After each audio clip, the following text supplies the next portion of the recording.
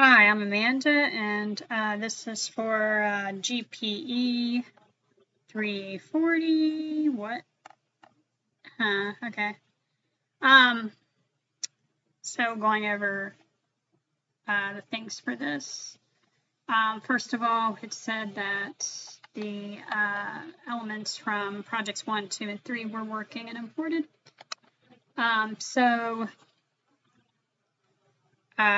Yes, they're all the people are still there. And if I play, they still have their animations. They can still kill each other, and they have the ragdoll animation. My player is now also respawning, yay! So all that is working again. Let me see what else. Player has a health UI. Yep, it's right up here. When I start, I'm starting him at really low health so that I can show the things that I need to show. But right there is his health bar. And then when he dies, let me just like walk into some bullets. There we go, I'm dead, and the health bar went down. This is also part of the code for milestone 4 as well. Let's see what else. The enemies are spawning. You can see it started with 1 and then a second one ran over, and that part is fixed too, because now when the enemies spawn in, they go straight for the weapon, they go straight for the player. All of them do. They're not like going in their giant line of Timmys walking across. There, that ragdoll was somewhat not working. He was ragdolling while he was dying. But he was flopping around there too.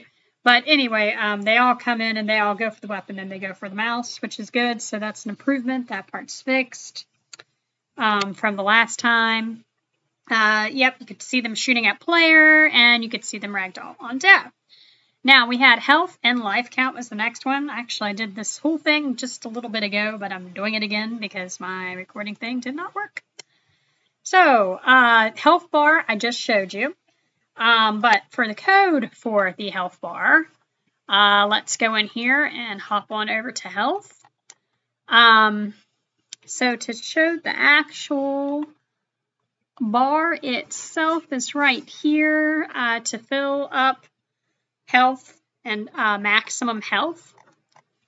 So to get it to get a health bar, and right here, public image health bar, in order to float the image of the health bar itself.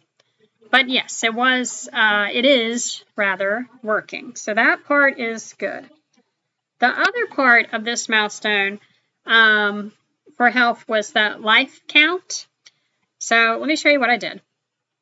I actually was trying to do 2, and neither one of them worked really well. But on this one, I had a game object array with hearts and life. And on each one, if the health bar went all the way to 0, he was supposed to lose a heart. We're supposed to lose the second heart. We're supposed to lose the third part. And it's going to just destroy the game object that was the heart. That did not work. So I tried this system. Almost the same thing. I have an integer that life, an integer number of hearts, variables needed for life parts. And this array was a heart array. A public sprite with full heart, public sprite is an empty heart. So right here are the hearts themselves. And then the system itself on the canvas is right here. Hearts 1, 2, and 3. Let me see. Also, I had in the prefabs, maybe not. Yeah, there it is. The empty heart, the full heart. So they were here. I drew these, by the way. Hey, that could be some of my extra thing for that milestone. Not entirely a game mechanic, but I did draw the hearts. Let's see. So anyway, what else was it?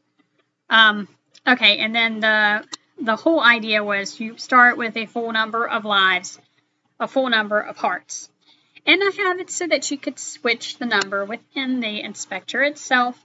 So let's take a look at that. Down here is life 3, number of hearts 3. the game designers could change these numbers. And the original code had it, especially on the health system, so that it would add hearts and take away hearts. Only problem is it's not really working very well. And then I just slid in the objects from the canvas down here and just slid them over. And then this was my regular heart and this was my empty heart. So back to my code. What I had going on here was, or tried, was you lose a life, you lose a heart. And this was the code for that. So this gave us a full heart. This gave us an empty heart. If you don't have a full heart, then else you're going to have an empty heart. You will have lost your life and lost a heart. Number of hearts enables true. Else hearts enables false if it's less number of hearts. I don't quite know what is going on though, because every time I play it, the system doesn't work. I thought it would work, but it doesn't entirely work. So hopefully I get some points on that one. The health bar is definitely working though. I don't know what I did to not quite connect my life system, but the code is there, and I've even tried it again to try to get it to work. My weapon display. Well, I had a friend that said, hey, you could use the same system if you get it up and running. The problem was I couldn't get it up and running, so I basically kind of made the same system for a weapon display, but this time using gun, a number of guns, the image of guns, a revolver pick, a rifle pick, and then this code down here is basically the same thing. Although if it doesn't work for the life, then it's not going to work for the weapons, and it does not work for the weapons. But here they are. These are my unworking display of weapons. So if I go down here, right here they are. So the idea was, again, game designer could change these numbers, and then Spectre, and you could increase the number of guns. And then it was not allowing me to do the element 0 and 1 for some reason where I slide it in. So I don't know what is up with that.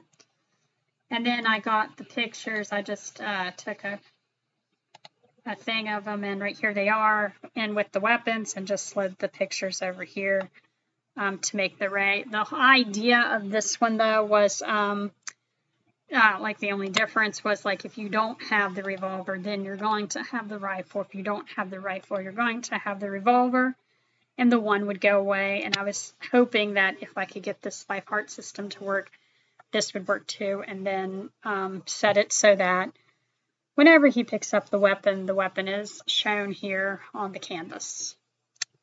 So what code is there, just not entirely quite functioning the way it should. Okay, so next part, the game pause. Now this goes with this, and the one down here with the actual pause menu. So let's go ahead and take a look. If I play, and if I press escape, there we go. There is the menu, so it is working, and then I can resume. So let's take a look at, whoops, I died. Take a look at this code here for that. Right here is my pause script. I just put it in a pause script. Part of it, they asked for a Boolean, so this is Boolean for the pause menu, because I think that was part of the thing, is that you have like a Boolean pause game. And then a time scale, and that you use that throughout the whole thing to do the thing. So like down here, if the player presses escape, the game will be paused, and I just demonstrated, but I'll demonstrate it again. If the game is paused, you're going to resume, else you're going to pause the game. So that here's the construction. Let's see. So you're going to set the pause menu UI to set active as true if you're trying to pause the game. And then here is that time scale 0F, and the game is paused as true. So to pause the game. And then when you're going to resume the game, so like the player is playing and wants to go back to the game, which I just demonstrated too on the game, but I'll show you again here in a minute. I set active as false, and the time scale that time equals 1 instead of 0. And then the game is paused, goes to false, instead of true. The opposite, of course, is true. So if I am playing this thing, and I press escape, you know, you got pause and then you got resume. So that one is, yay, working. And I'm going to die again, but oh well. Okay, so, and then anyway, it loads the menu for the player. Again, same idea, 1F to pause, unpause the game, so on and so forth. I'm also going to talk just a little bit while I'm hitting all these milestones. The new mechanic above and beyond, even though 5 is going to have the rest of the menus. Well, I have the menus, and I did them. Hopefully, I can count that as my new mechanic for above and beyond, even though they're also going to be in 5. But so let me play this again. So if I am playing, and I want to escape. And then I hit menu, then I am taken to the title menu. And I can either start the game and go back. Whoops. Or I can click on settings, see, because we don't need all this yet. You know, we need a pause menu and we needed a go to a menu, but my menus are set up. And then you can mess with the volume inside of this one too. And you can go back. And then the quit function is the same on both. Whoops. Cats are flying everywhere here. And then the quit, see, it doesn't quite work because, yeah, it's only going to work when you turn it into a build. But down here is the function to get it to quit, application.quit. Worked for the last game anyway. It's going to work for this one as soon as I build it, which will be later tonight. So I think that's that one. The only other one I had really for this milestone, because that was the fully in pause, and I showed you the thing, I showed you time scale, and I showed you the actual pause menu. New mechanic, because I have all 3 menus done. I've got a start menu, and I got a settings menu, and I got the pause menu within the game. But I have like a way to drop thing, and I had so many issues with that. I got seriously stuck on that. I'm still stuck on it. It's worse than my weapon display and my life count. I got stuck on that tanks too. But weighted drops, yeah. Okay, so my code for weighted drops. Here is my weighted object drawer. This part is set up exactly like Canvas to make the label. To head on into that. I don't want a bunch of dice right now, but that is cool. Oh, look at that. Wow. Ooh.